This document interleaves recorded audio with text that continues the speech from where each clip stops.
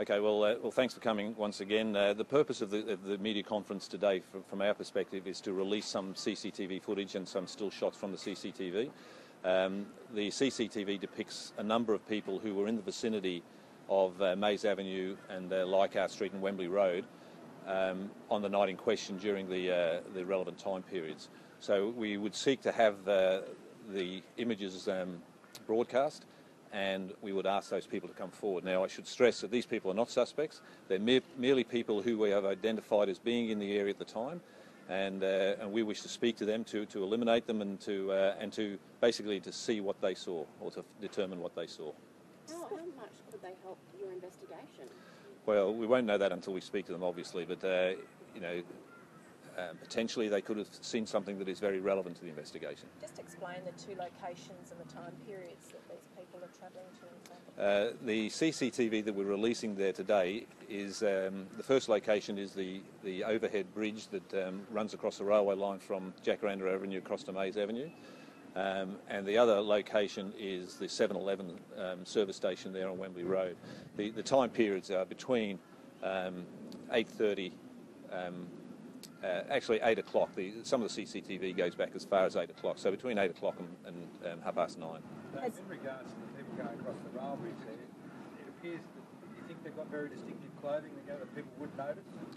Oh, look, I think the CCTV alone and the still images are quite sufficient for the people to be identified. You can see not only their clothing, but you can see their facial features as well, so they can be easily identified. If somebody sees them, they'll know who they are. Can you just talk us through that image that's from the 7-Eleven as well with the mattress?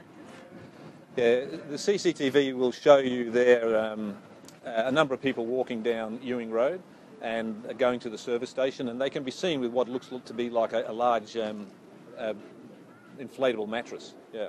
And none of these people, you've had no one come forward at this stage that was travelling in those areas at this time that might have seen? Oh no, we've had lots of people come forward. We've had a very good response from the public. But these people we have not identified, so as a part of the investigation we need to fill those gaps and speak to those people as well. What about people who may have seen Joan travelling on Mays Road and Leichhardt Street? Has anyone seen her so far? We haven't had any credible reports from anybody who saw Joanne walking along Mays Avenue or Leichhardt Street at this point in time. So, we would reinforce or repeat that appeal for anybody who may have seen her to come forward and tell the police. Is it fair to say you still don't have any suspects? We don't have any firm suspects at this stage, but we do have quite a number of avenues of inquiry that we're following. All up through the information from the public and from what the investigators have determined themselves, we've generated almost 700 tasks, and we're working our way through those as we speak. Does that task mean line of inquiry? Yes. Yeah. How many? Would you say you've interviewed hundreds of people by now?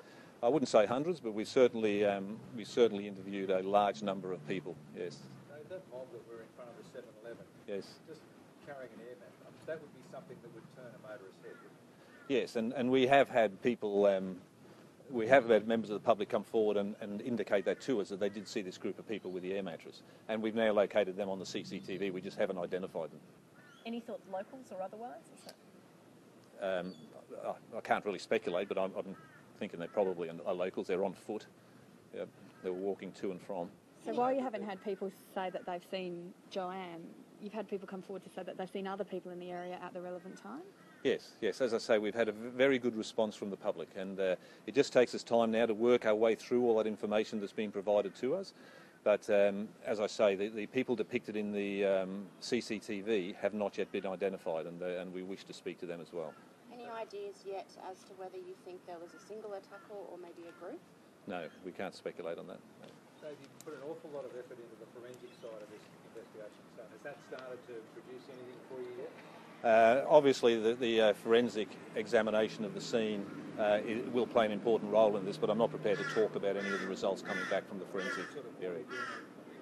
I don't wish to speak about the forensic results, but obviously that will play a role at some point. Are you asking for information in terms of if there was a suspicious vehicle or something that night as well? A vehicle pulled over on Leichhardt Street, anything like that, or you don't think that's something that's relevant? Well, everything's relevant. You know, we won't discount anything. So, you know, part of the public appeal we've made is for anybody who saw anything suspicious that night. So, obviously, if they've seen anything suspicious involving a vehicle, we want to know about it. How about that stolen car? Have you tracked that down yet? Yes, we have. And Yep. not relevant to the investigation? We don't believe so. No. Dave, the people that see themselves or may see themselves on telly tonight, what would you say then to them directly if they see this? Oh, look, we just ask them to come into the police station, come into Logan Police Station or call Crime Stoppers and just identify themselves, and we'll make an appointment for them to come in and see us. Do they have anything to do? No, like I say, they are not suspects. They're merely people that have been identified as being in the area, and it's important for us to speak to them because they will be able to tell us things that perhaps other people couldn't or didn't see. There's 10 people in the first vision. How many in the second? How many are you seeking all up? I didn't count actually for the footage outside the CCTV, but there's a group of people. I think there's 4 or 5 people in that, but they're all a part of one group. And the 10 people in the CCTV are all independent to each other as such. There's not 10 people in a group. It's over a period of time. Dave, nine days on with the person or people not caught yet, are you kind of calling on the community to be more vigilant, to really, not be walking alone at night and that sort of thing? I think we always repeat that warning. You know, everybody should be conscious of their own private security, and if they're going to go out at night, they should consider where they're going. Go with somebody. Tell people when they're going to be back. Yep. Do you have any fears that this attacker could strike again? Look, I just don't know if he's going to strike again. I would doubt very much if it's going to happen again. The sad part about it is that these things do happen. They happen in towns and countries, cities all over the world.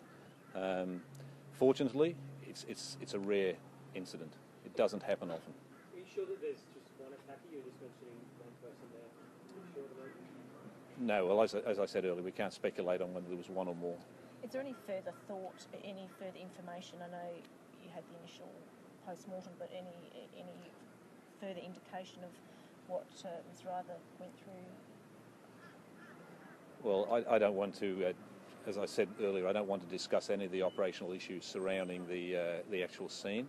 But it's fair to say that it was a savage and brutal attack, and it's been inflicted upon a lady that's 152 centimetres and weighs about 47 kilos, who's doing nothing more than going to work to earn an honest living. So it's a very tragic event. Dave, in your incident room, are you starting to get a profile or a picture of, from putting all these little bits and pieces of the jigsaw together, are you starting to get something yet to really give you somewhere to narrow down, or a person or something like that yet? Well, as I said, we have a number of avenues of inquiry. Generally with these sort of investigations, they don't lead initially in one area.